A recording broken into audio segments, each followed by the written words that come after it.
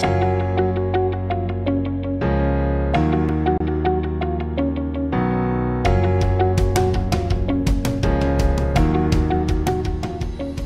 everybody, welcome to Ask LBC. My name is Jake Wilbecker. I'm the associate pastor here at LBC, and I'm joined today by Mike Sluiter. He's one of our elders here at the church, and I'm so excited today, Mike. We are talking about a tough question, and it's this: does a 6-day creation really even matter? You know, this is a question that even among Christians, there's not necessarily unity on this. There's a lot of disagreement on how do we understand the first 11 chapters of the Bible. But boy, at LBC, we hold to a 6-day, literal day creation. Why is that? What are some reasons that we would believe in that? Yeah, a 24-hour day, literal, is what I'd like to say, and I know that's what you meant. But you know, it's so interesting. The first 5 words in the Bible, as they start off, are in the beginning, God created. Yeah. And I just think that that's so important for us to remember that as well. That implies the reality of God eternal, sure, before time, if you want to do that. But you already mentioned it, you know, Genesis 1 through 11. It's such, all our answers are right in there. Yeah. And if we just take the time, read it, you look at that, those chapters there, they'll reveal to us the beginning, creation of the universe, of time, of space, and also a lot of firsts for human beings. Sure. So marriage, family, the fall, sin, redemption even, and nations and languages. Yeah. So all of that is all packed right in those first. A lot going on there. A lot going on there, right, in those first 11 chapters like that.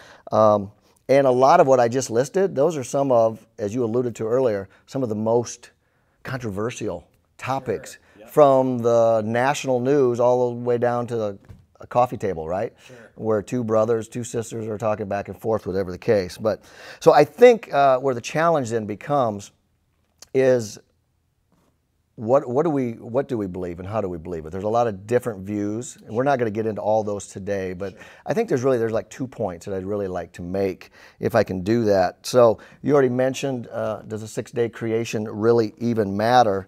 And as you alluded to, us here at LBC, we believe it does. Sure. It's very important to us. And I think one of the first points is this, is that when we believe in that 6-day, 24-hour that Jesus talks about in Genesis, if we deny that, that actually will undermine Jesus' credibility. Sure. And I'll give you a couple of examples on why that is the case. Jesus himself, when he was on this earth,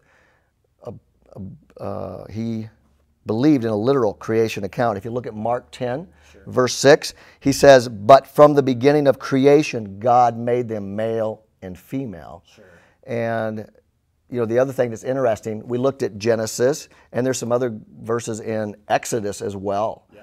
Now, who were the authors of those 2 books? Right. Well, for someone in our camp, we're going to say Moses is the Correct. Author. Jesus refers to the Pentateuch as Moses writing that, so he's writing Exodus, mm-hmm, and he's writing Genesis. Yeah. And one of the things Jesus said when he was on this earth, that, I mean, this is probably what really solidifies it with me, was in John 5, verses 46 and 47. Jesus said, "For if you believe Moses," who were the authors of the first 2 books of the Bible, "you would believe me," being Jesus. "But if you do not believe his writings, how will you believe my words?" Sure.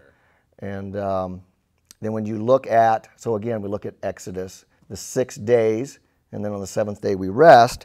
Exodus 20, verse 11 says, "For in 6 days the Lord made heaven and earth, the sea, and all that is in them, and restored on the 7th day, therefore, and rested on the 7th day. Therefore the Lord blessed the Sabbath day and made it holy." Yeah. To me, I just, again, I come back to that first point. If we don't take the 6 24-hour day periods literally like the Bible presents, I think that we're just not undermining, we are undermining Jesus' authority. Yeah, you know, you bring up Exodus, I think that's a really good point. You know, Moses is he's trying to make a defense for why the Sabbath. Why should we have 6 24-hour periods and then on a 7th 24-hour period rest? Why would we do that? Sure. And his entire basis for that is that's how the earth was created. You have 6 24-hour periods and then God rests. And so I think that's interesting. If Moses is the one writing Genesis 1 and Exodus 20, it seems very clear that he believes in a 6 24-hour day creation. So I think that's really important. Absolutely, absolutely. So that, to me, that's the first point that I'd like to make. The second point is this. I just believe that if we deny that 24-hour, 6-day creation, as we just talked about, that actually it shakes the foundation of the Bible. Sure. I've talked to Christians that I know love the Lord, and they say, what you really need, Jake, to get saved is you need to know that Jesus Christ died on the cross for our sins. We need to repent of our sins, and we need to just by faith alone. I totally agree with that. However, when you and I walked into this building today, I don't know about you, but I did not even consider the walls or the ceiling falling in on me. Sure. It's a 20-year-old building plus, and I felt very good about it because of the foundation holding everything up. Sure. If we take that thought that creation is a secondary issue, I'm afraid that it will just erode away the foundation of the Bible. Sure. So that to the point even then someone could come in and say, well, even what Jesus did for us on the cross, is that even true? Sure. Well, that's a good point. Paul, as he's developing his doctrine of sin, which you talk about a foundation. If there's not a problem of sin, why do we have to have Jesus come? Well, where did this problem of sin come?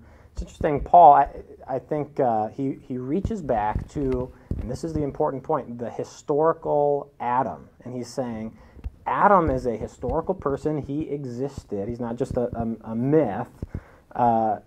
He's saying that person sinned and brought death into the world, Romans 5. So that really is a key issue, just the whole idea of where does this problem of sin come from? It comes from Adam sinning and that bringing sin into the world. And so I think there's value in pointing to that and saying, listen, Paul believed in a historical Adam, and so should we. Right, absolutely. And Genesis 3 tells us that. That's what Romans 5 is referring to, as you already said right there. So really, Jake, that's where I'm going to fall on. There's a lot of other things that we could talk about, but I just believe when one would really prayerfully study the first 11 chapters of Genesis, you can't help but come away with knowing that in the beginning God created. Right. And he did it his way, and he chose to use 6 24-hour periods, and on that 7th day he rested. Sure. And that's the same model that we, as you already pointed out, that we need to emulate as well. Yeah. So I just thank you for this opportunity. Yeah, absolutely. Well, thanks for sharing with us, and hope you guys enjoyed this episode of Ask LBC. I hope you guys can join us again next time.